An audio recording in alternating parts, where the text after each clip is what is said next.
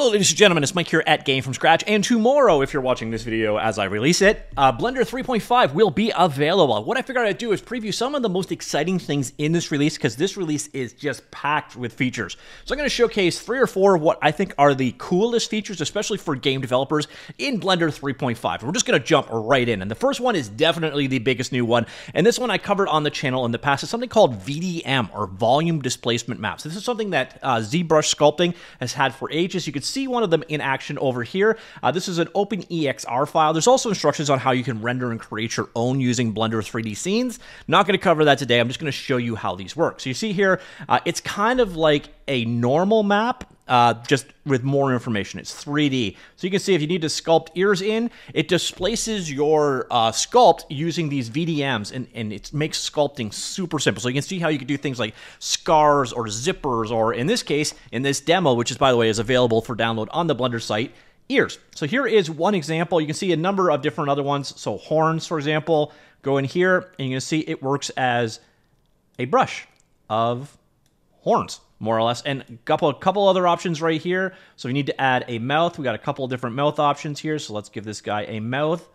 Okay, that was creepy and not how I intended to do it, but all right. So I could have just gone there and drawn a much more human mouth as opposed to this horror show I accidentally created. But you get an idea how these VDMs can work, and if they use them with the new Blender asset system where you could have like a stockpile of these built in, the sculpting capabilities of Blender are going to be off the chart. So VDM is definitely a cool new improvement. We got mirroring going on, that's why we're getting 2 noses here.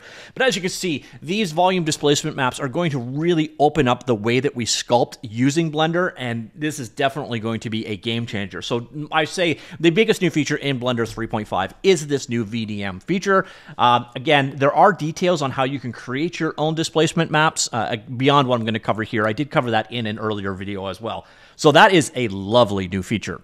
Now, this next feature is going to only appeal to a subset of the audience, specifically those of you that are using Mac hardware, the M1 and M2 series of GPUs.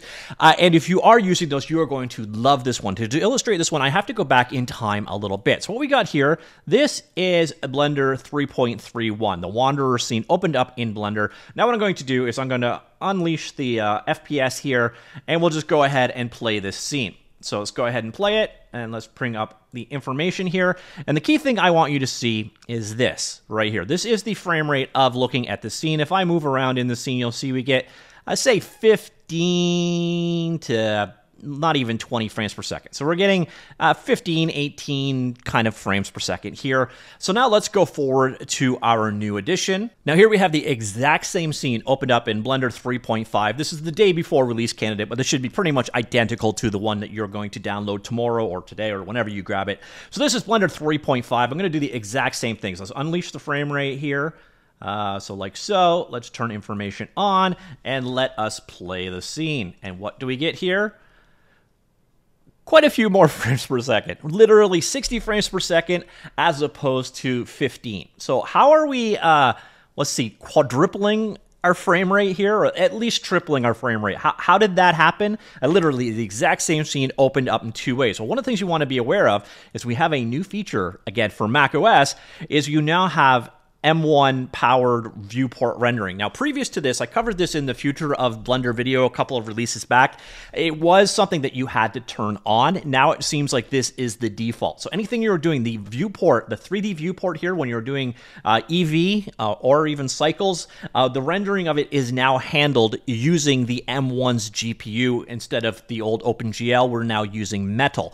Now, using the Metal API just causes it to be just so much faster than OpenGL GES. Now, one thing that you Windows users may want to be kind of delighted to wait forward to is they're also working on a Vulkan backend. I don't think you're going to see 3 times performance gains like we saw here, but definitely some big improvements in speed there. By the way, if you're also on Mac, you can also use it for rendering now, and you should see better rendering performance. There's also experimental Metal RT or ray tracing support down here, which should also give you speed ups, but it may cause some rendering issues to also develop. But if you are using an M1 or an M2 powered Mac, you're going to find the 3D viewport is just substantially faster than it was before. So again, you're looking at 3 times speed up over 3.3, which is pretty massive. And you don't turn it on now, it is just enabled by default. All right, this next new feature is awesome for people that do any compositing because you can now composite directly in the viewport. So if you're doing some post effects to your work, you can now actually preview it directly as you're doing it. You'll notice here in render view, I can come over here and we can put compositor onto disabled, camera, or always. By default, it will be on disabled. Now what we've done, it's switched it over here to always. Now do keep in mind, this isn't 100% done yet, so there's certain things that won't work in the real-time viewport yet. So you can come on down here, you're gonna notice we have simple compositor, our render layer goes out, and our result right there. I'm going to do Shift A to add something in here. So we could do something like, let's say we wanted to do colorize, change the brightness contrast. We could drop that node in right there. And then you can see we could just real time, just drag, make the brightness or darkness go away. We can change the contrast of our image like so. And you've got all your compositing, well, not all, there's still a work in progress, obviously, but you could do your compositing and you can see it in real time in the viewport as you're doing it. So for example, let's come in here. Let's add a blur effect in as well, like so. And we can change the amount of blur right there.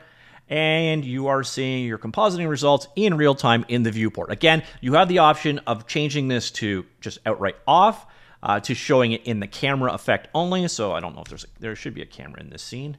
Let's go here. So you can always see the results when you're actually in the camera view, or you can set it to always render and show, and that is your end result. Very cool. If you're doing any compositing work, you can now view it real time in the viewport itself. Again, it's not one for one yet. There are some things that they're still working on, but definitely a cool new feature. Now, one of the features I was really hoping would make it in here is the simulations for geometry nodes. Unfortunately, that was yanked from 3.5, but we do have another neat little feature. This one is smaller in scope, but kind of cool. Also, frankly, I haven't sacrificed the default cube yet, so let's go ahead and do that. So goodbye, cube. All right, so what I'm going to do is make a mesh here of type monkey, and we'll just move that GX, move it over a little bit, and let's create another one of type monkey, and GX, move it a little bit over this way. We're gonna grab this guy right here, and we're going to UV map it, and we will do, actually here, let's go to front on view. So I'm gonna UV map, project from view. All right, so then grab this guy, same deal. Oops, come on, switch, UV map, project from view. All right, so let's get our viewport up over here. So now we have two basically identical but not linked objects in our scene.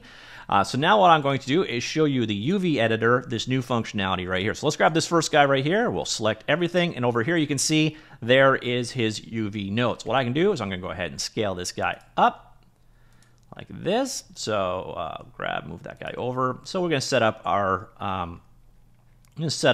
scaling of our UV nodes. We're good to go, right? So here is our UV nodes on this guy. Again, it's independent. So if I come back over to this guy, completely different setup. What I can now do, and this is actually pretty cool for people that are working with replicating geometry. So I could come back here. I can grab this guy right here. I can go UV. I go copy UVs, and then what I can do is come back to this guy, same deal. Instead go, okay, select everything, UV, paste UVs. So if you've got an identical set of UVs, you can now copy and paste UVs between objects. Definitely smaller than the other features we saw so far, but cool nonetheless. So obviously those are just a few of the features in 3.5, but I think those are some of the coolest ones. We've also got grease pencil improvements, rendering improvements, UI improvements, file import, export improvements across the board. There are a ton of things to really love in this release, but I think the new sculpting is pretty much the star of the show. And if you're on macOS, the new metal renderer is a huge changer for just the performance you're going to get out of the engine.